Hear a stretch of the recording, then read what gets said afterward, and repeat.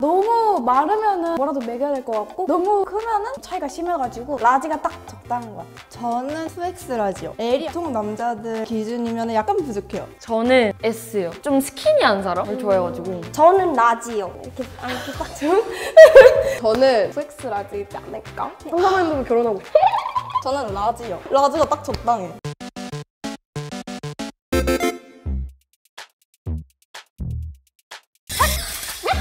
얼굴을 다 가리셨네. 진짜 마르셨어요. 체질이신가?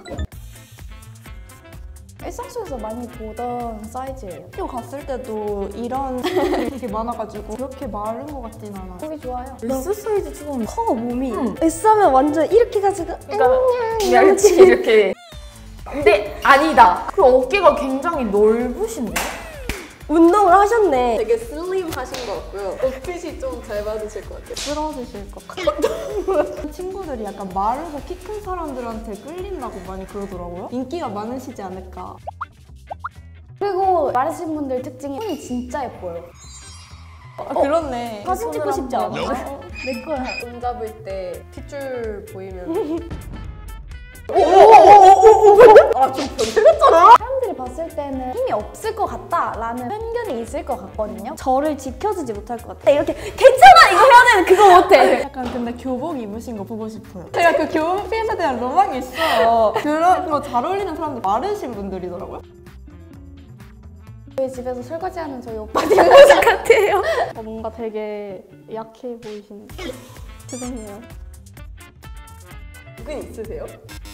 아 괜찮아요. 또 없는 남자. 손 한번 잡으실까요?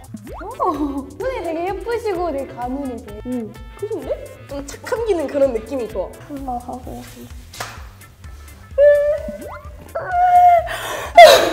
아, 내가 할걸. 자, 찍겠습니다. 하나, 둘, 셋, 찰칵. 하나, 둘, 셋, 찰칵. 하나, 둘, 셋, 찰칵. 찰칵, 찰칵.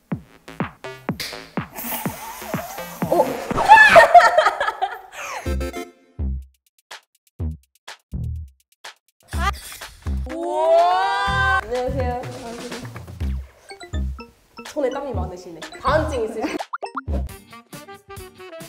평소에 보는 사람들 중에 듬직하신 체형의 느낌? 일반적으로 여자들이 가장 좋아하는 피지컬이 아니실까? 꼭 앉는 게 좋은 사이즈예요. 여기가 단단한 느낌? 너무 과하지도 않고 맞아. 딱 적당한. 믿음직한 남자를 되게 좋아해가지고 근육 만지고 싶은 느낌. 옷도 무난하게 잘 소화하실 것 같은 피지컬을 갖고 계셔가지고 그 중에서도 특히 댄디한 게 가장 어울릴 것 같아요. 그냥 누가 봐도 듬직하고 아무도 나를 건드리지 않을 것 같은 느낌? 누가 이렇게 건들면 이씨 이렇게 같이 해줄 것 같은 느낌? 이런 사람이 이렇게 부리면 되게 치인다고. 단점 보자면은 너무 흔하다? 근데 그게 장점일 수도 있고 드라마에 보면은 어느 정도 이렇게 이성적인 몸을 그리면 딱 이 몸이란 말이야. 내 남친이면 맨날 이렇게 안겨있을 것 같아. 포근할 것 같아. 아니야, 근육질이어서 딱딱할 수도 있어. 안아보면 알겠네. 갖고 싶은 그런 상체를 가지고 계세요. 백커가 좀 땡기네요. 삼각형! 피트니스 그 대회 나와가지고 이런 거 할 것 같아. 원래 체형이 태어났을 때부터 쭉 이랬어요? 하신 그런 거구나. 등을 한번 만져봐도 돼. 오! 야, 짱 딱딱해. 자네 뭐야? 이제 운동하고 계신다 했잖아요. 목표는 더 이렇게 하는 건가요? 더 듬직해지시려고. 애교 한 번만 보여주세요.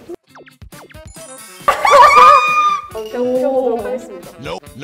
푸시업 한 번만. 하나, 둘. 얼굴이 빨개지죠? 살짝 얼굴. 아, 오빠 같이 가! 되게 포만감이 있네요. 딱 감겨요. 설거지 너무 힘든데 내 여보야 어쩌지? 여보야! 너무 좋은데요? 한 번만 더 해주세요. 너무 좋아. 나 오늘 힘들었어. 힘들었는데 조금 위로가 됐어요. 힘들었구나.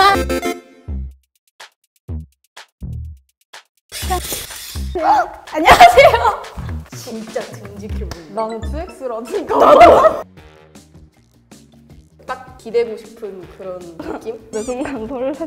트엑스라지 하면은 통통할 것 같다는 편견이 있었거든요. 근데 영웅 몸 같아요. 전 트엑스라지 하면 이 정도인 줄 알았는데 생각했던 것만큼 엄청 크지가 않아서 그래서 좋은 것 같아요. 여기 자체가 일단 더 튀어나오시는 느낌? 혹시 여기 뽕 넣으신 건 아니시죠? 일상생활에서 보기 힘든 등치? 곰 같은 느낌? 엄청 기대고 싶어요. 라지에서 조금 더 커진 거다 보니까 좋아하는 여성들이 있을 수도 있는 반면에 안 좋아하는 여성분들도 있을 것 같다?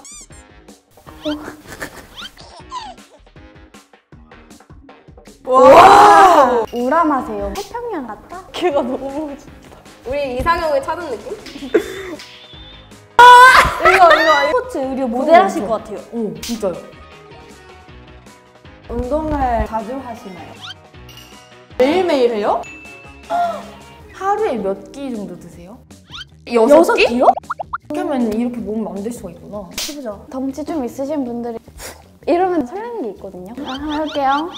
이거 머리 망가뜨린 거잖아요. 설레네요. 머리 잡으셔? 저도 한번 해주세요. 하신다, 절? 진짜요?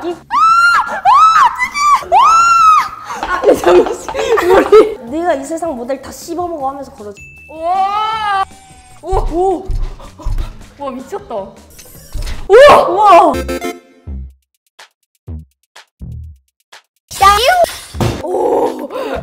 무서워요. 쭈뼛쭈뼛.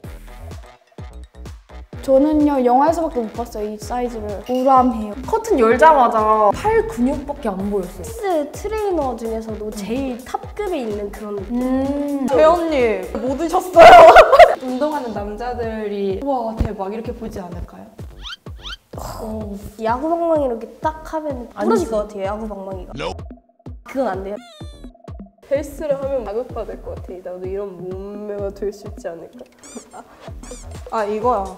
어디에서든지 버팀목이 되어주니까 편하게 다닐 수 있을 것 같아요. 그리고 몸이 엄청 좋으시니까 붙는 시나 아니면 후디티나 그런 귀여운 느낌을 가지면 잘 어울리실 것 같아요. 덩치가 이렇게 크시잖아요. 제가 이렇게 뒤에 있으면 내가 다 가려지는 거지. 설렐 것 같은데? 놀이공원 그 샷 있잖아. 잘 하실 것 같아요. 그게 좀 설렘 포인트가 되지 않을까? 진짜 그동안 얼마나 노력하시면서 운동했는지가 딱 몸에서 보여요. 진짜 10이 안 나갈 것 같아요. 우와! 아이언맨. 운동을 몇 살 때부터 하시는 거예요? 15살. 팔 혹시 이렇게 한번 해주실 수 있나요? 와, 야 대박! 저도 있어요. 야 너 너무 말랑말랑하게. 여기 매달리는 거 혹시 가능해요? 완전 듬직해. 근데 되게 이게 이렇게 잡혀야 되는데 안 잡혀?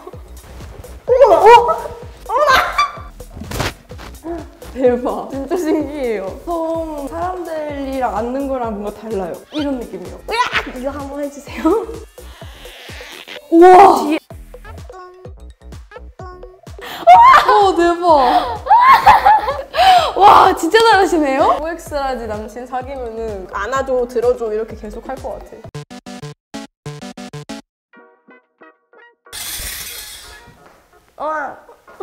할게요. 제가 생각했던 2X 라지 분이 라지 분이었어요. 약간 이상적인 피지컬을 가지신 분. 저는요.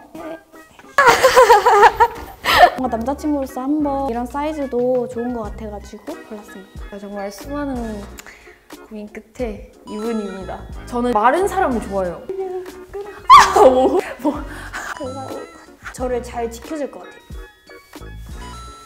설레셔가지고 덩치가 그래서 골랐습니다. 제 체형이랑 제일 적합한 것 같고. 네, 안녕하세요. 저는 이미지 모델로 활동하고 있고요. 이름은 김건민이에요. 인스타 많이 놀러와 주세요. 네, 안녕하세요. 유튜브 채널 옥탑방이우진을 운영하고 있는 이우진이라고 합니다. 네, 저는 공개 안 하고요. 네, 저는 하이틴에이저 PD고요. 하이틴에이저 앞으로도 많이 사랑해 주시고 우리 애들도 많이 사랑해 주세요. 안녕하세요. 저는 IFB 프로 보디빌더로 활동하고 있는 김은규고요. 트레이너로도 활동하고 있으니 많은 관심과 사랑 부탁드립니다.